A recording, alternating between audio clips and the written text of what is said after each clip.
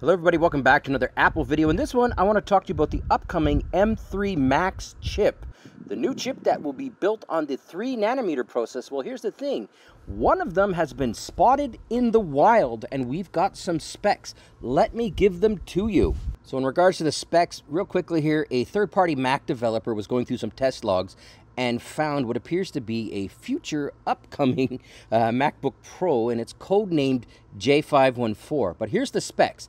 It has a 40-core GPU and a 16-core CPU, with 12 of those CPU cores being high-performance cores and only 4 efficiency cores. Now, when you compare that to the current M2 Max chip, which features a 12-core CPU and a 38-core GPU, with only 8 of those cores being high-performance cores, you're going to see a basic jump of not just 4 cores, so to speak, but you're going to get 4 more high-performance cores. So this could be a pretty good jump on the CPU side.